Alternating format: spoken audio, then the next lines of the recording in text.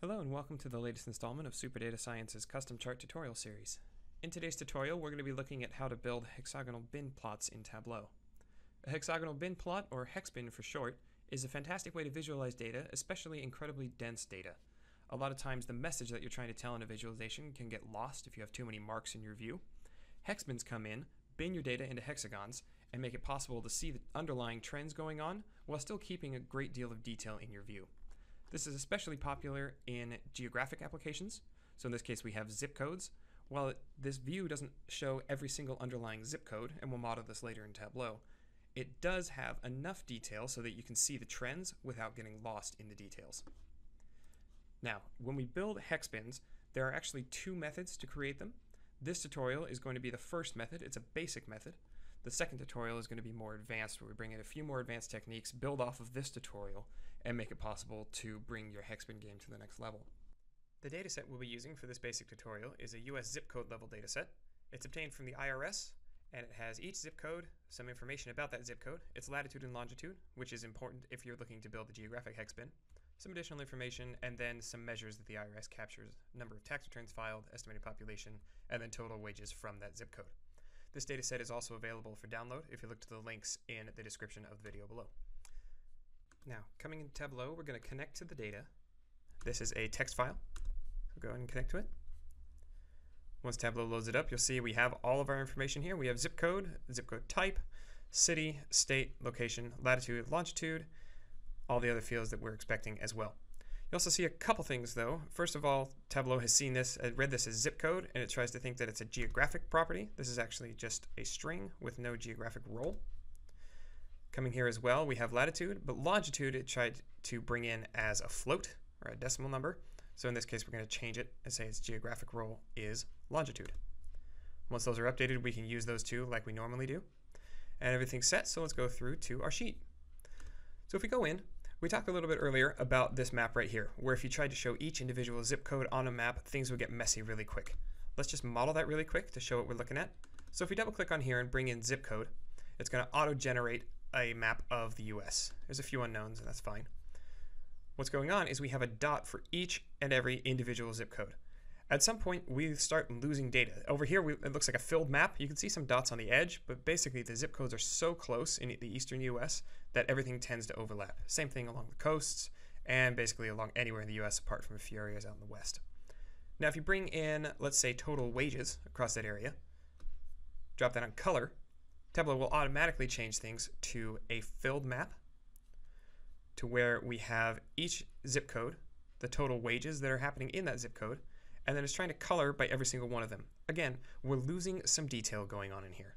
So if you look through, you can pick out individual zip codes through here in the west where it's easy to see. Out in the east, incredibly hard to see. So this is a great use case for hexbins. Now, the way to make a hexbin plot is actually fairly straightforward. If you come in and create a new calculated field, for those of you joining us for the first time, the keyboard shortcut for that is Alt-AC, at least if you're using a PC. Our first calculated field we're going to use is called hexbin x. Come here. If you start typing, you realize we have two functions, hexbin x and hexbin y. So hexbin x, you look at the documentation over here, maps an xy coordinate to the x coordinate of the nearest hexagonal bin. The bins have side length 1, so the inputs may need to be scaled appropriately. All this is saying is you pass through two different numbers, x and y. In a geographic context, you're using latitude and longitude. In a non-geographic context, where you've built your own axis on the back end, then you'll have to have some other value that tells it manually where that exists. But in this case, we're just using latitude and longitude. So you come in, and we'll do longitude followed by latitude. You can do either way, but for our case, we're just going to use longitude first. We now have our x values. Let's come in, duplicate that. Hexbin x, we'll edit this one. Rather than a copy, we'll rename it hexbin y. And then change that from an x to a y. And so now we have our two fields that we're doing. Again, what these are doing is it's building out the axes that we need. So I right-click dragged the x, brought it up to column, and here with a right-click drag, I can now choose what aggregation we want. In this case, we actually don't want an aggregation. We just want to map every single value. So we have hexbin x. You see all of those values mapped along an axis. And then we have hexbin y. Again, choose the actual value rather than any aggregation on top of that. And when we do that, all of a sudden we're seeing each individual hexbin showing up that recreates, in a sense, a map of the US. Now at this point you may be wondering, hold on, we're talking about hexbins here. We have our hexbin axes, we have our hexbin calculated fields we've created. It's a hexbin plot. Why am I looking at a plot of circles? The thing is, what's going on here is Tableau has intelligently recognized that with hexbins, we actually want the shape chart type, and it's given us access to the shape option here on our marks card. If you click on that, you'll see we have some unfilled shapes, some filled shapes, and you can click through them and your view will update, but none of these are actually hexagons. If you go through to your more shapes, we have shape palettes that we can choose between, but again, we have a bunch of different options, and yet none of them are actually hexagons. So what we have to go in is actually create a custom shape palette that I'll show you how to do real quick. So right here we have a just small picture file. It's included, there's a link to it in the description below. It's just a filled hexagon that you can then use.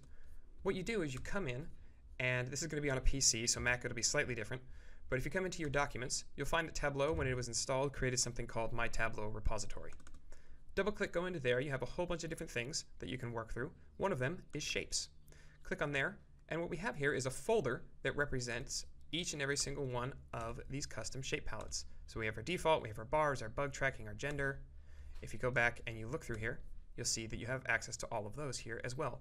Highly recommend not deleting any of these. But if you go in and in this folder, you make a new folder called hexagons. Move over that image file that we used before. Come back into Tableau, click on shape, more shapes.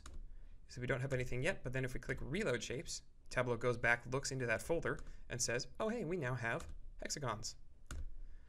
So what we've done is we click on that hexagon, that filled hexagon we have right there, come in, hit apply.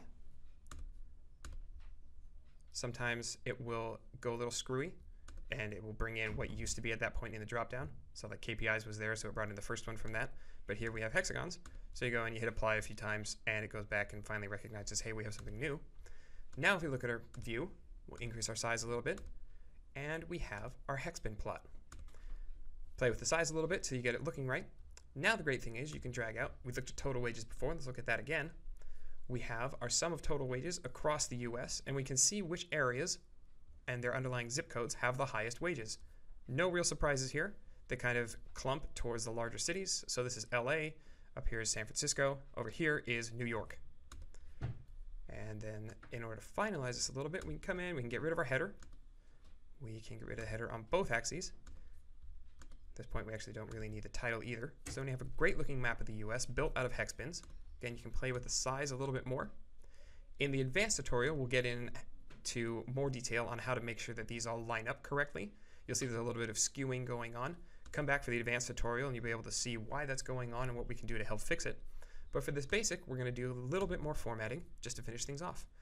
We'll come in for our worksheet. We'll actually make it black on the background. The black background tends to make a really nice view, especially when you're using this geographic hexbin.